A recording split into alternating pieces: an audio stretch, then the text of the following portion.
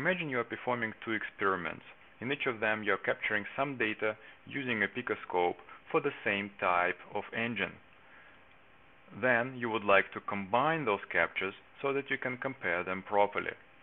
In another situation, you might be using two picoscopes simultaneously, perhaps running at different sampling rates, and then you get two picoscope files and you would like to merge them. Sometimes it is possible to utilize so-called reference waveforms, where you would load one of the Picoscope files and save its traces one by one into reference waveforms, and then bring them back into the other Picoscope file. However, in general, this doesn't work very well. Even if you are using two oscilloscopes simultaneously, the differences in internal clocks of the oscilloscopes is going to make the timings in the files different. So when you bring back in the reference waveform, it will be on a slightly different timing, noticeably different timing.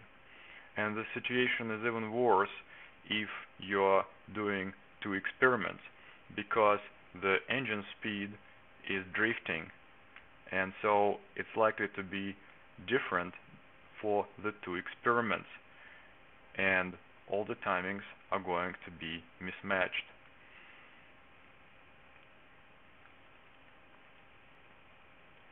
Note that even though you can move the reference waveform left and right, this is not going to achieve the goal, because you will be able to match one part of the waveform, but the other part of the waveform will drift away. So we need to have a much more powerful method to achieve the goal of merging Picoscope files. And in this video, I'm going to sketch an approach. I'm going to use files that are provided by South Main Auto. Here you can see the files are in Google Drive, and so you can download them and play with them. And here we are going to show how to merge the data contained in these files. Okay, let's begin by opening one of the files and seeing what's inside. So what we have is bank 1 data, and let's select 2 revolutions of the crankshaft,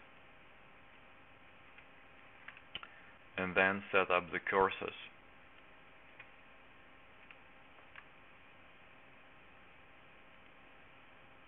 And we need to set up the cursors very precisely. So let's zoom in, way in, and line up the falling edge with the cursor.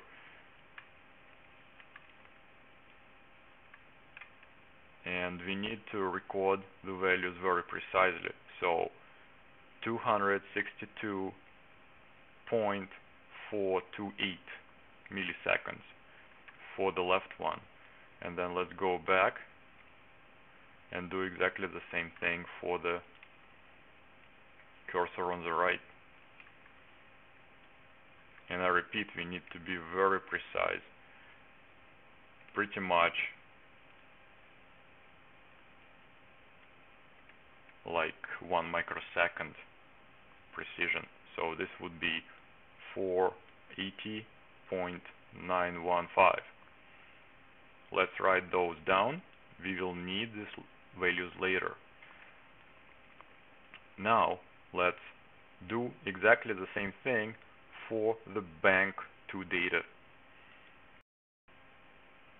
Now let's repeat the process for bank 2 data. So I'm going to go and open bank 2 and repeat the whole process. I'm going to again select 2 revolutions of the engine and make sure that the cursors line up exactly with the falling edges.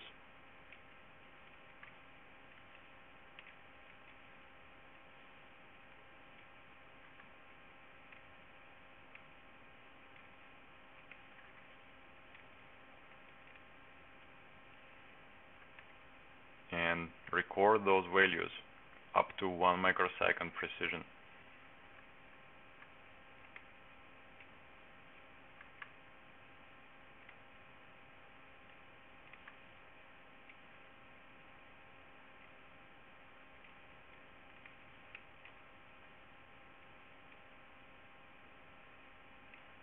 Alright, we are done here. I recorded those values, and now what we are going to do, we are going to save all this data into MATLAB. So here you can select in the menu to save it as a MATLAB file. So once I'm done that for both Bank 1 and Bank 2, I'm going to bring them back into Octave or MATLAB and process them there. So let's head to Octave right now and load the saved files BK1 and BK2. Also recall the timings that we identified using Picoscope cursors. And after that, I'm just plotting all the data on one screen. And let's see what happens. So, doesn't look bad at first. Let's see how the CKP signals from both files match, let's say at the end of the files, and they match pretty well. And if we do it here, they kind of match, though not really. So what really happened is that when we plotted them on the same graph using those cursor timings, we matched the average speed of the crankshafts, even though in the original files they were different. And this means that at the end of the intervals, left and right, we have the timings kind of matching. However, in the middle of the interval, bad things happen. We have the timings running away from each other, so the traces for the first file and the second files are not matching anymore. So we actually haven't achieved our goal, and so we cannot trust what happens to the other traces that we are interested in.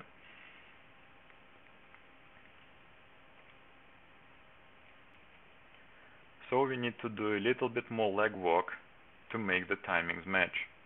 For that, I'm going to record the times for the falling and rising edges for CKP traces for both files, and then stretch out the timing for Bank 2 data so that the edges for CKP match the edges for Bank 1. So this edge has to be stretched to match this edge has to be stretched to match this edge, and so on. As a result, this will give me transformation of the timings that will make CKP traces match exactly, and if I apply the same transformation to the other traces, that will make the timings correct. And I have already done this, and I'll have that in figure 1. And what do we see? Let's zoom in on the CKP traces, and we see that they all line up exactly everywhere. And as I apply the same timing transformation to the other traces, they are now comparable.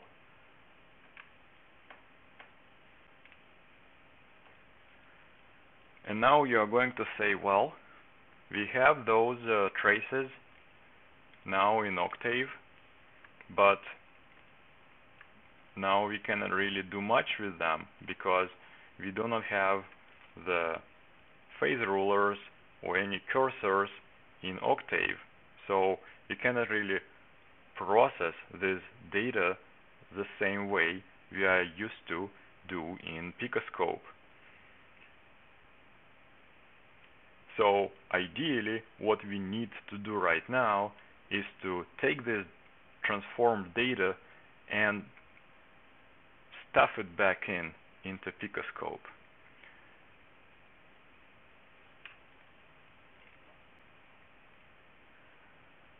This would require reverse engineering the Picoscope data file format, and even though I know how to do that, I'm pretty sure that Picoscope team would be really upset if people would start coming up with Picoscope files that are created from arbitrary data. So I'm not going to go that way, but I'll try to do it in a maybe not as convenient but still workable way.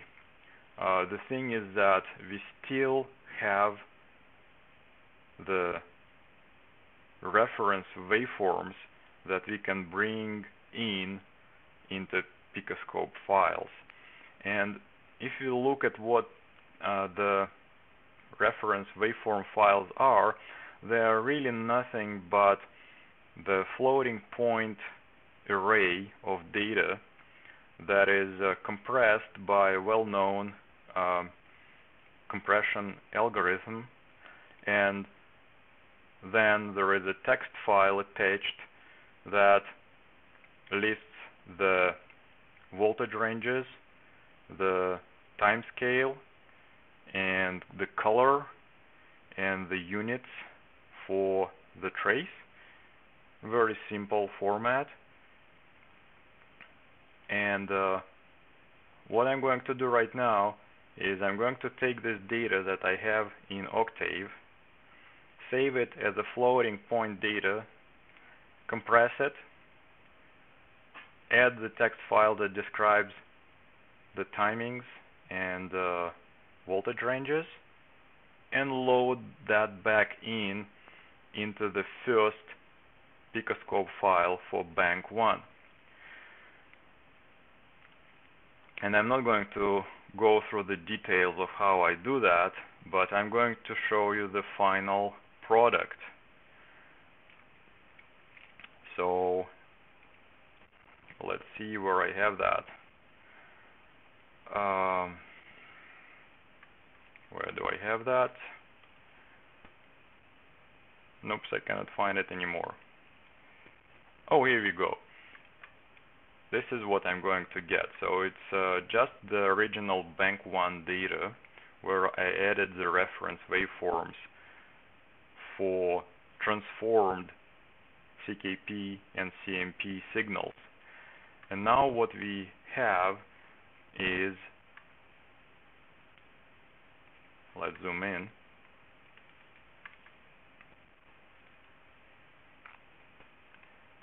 We have the CKP signals matching perfectly.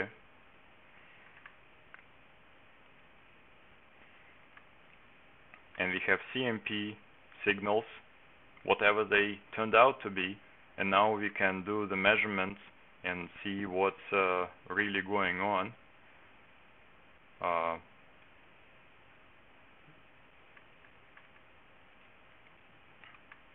We have our phase rulers, 0 to 720 degrees of rotation. We have the cursors going. Everything that you need, you can do now to have all those traces on one screen. So we have successfully merged data from two Picoscope files, even though they were collected at different times and at slightly different RPMs. Of course, this is just a demonstration, but it wouldn't be too hard to make a program or an online system that would allow you to upload two Picoscope files marked up with timing cursors and receive back reference waveforms that you can add to the first Picoscope file and see all the data on one screen. However, there need to be two things for this to happen. Firstly, the Picoscope team should have no objections against converting Picoscope data into transformed reference waveforms like it is described in the video. And secondly, there should be enough interest in such transformations. So if you think that this technology would be useful to you, or you can think about other ways to utilize this technology, please mention that in the comment box below.